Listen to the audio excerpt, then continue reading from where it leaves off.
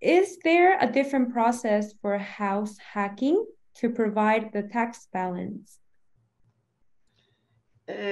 House hacking first is when you own a property and you are renting the rooms.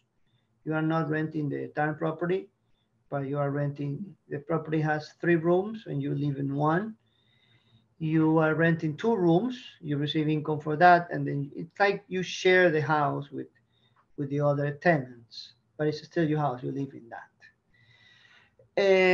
This is what is called house hacking. Now, for the depreciation of the house hacking, it is only the square footage of the rooms that you are renting. Mhm. You cannot depreciate the entire house because you are not renting the entire house. Mm. It is only the places that are rented or are you're renting and you receive income for that.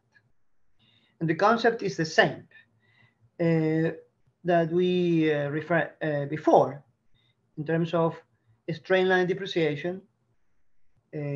For example, straight-line depreciation, as we said in the question number one, is the same. In this case, you have to divide the amount of the house into the square footage. So, for example, if each room is 250 square footage or square feet, uh, that will be 500, and you're renting 2 rooms, that will be 500 square feet. Mhm. And your house is, let's say that is 1,500 square feet.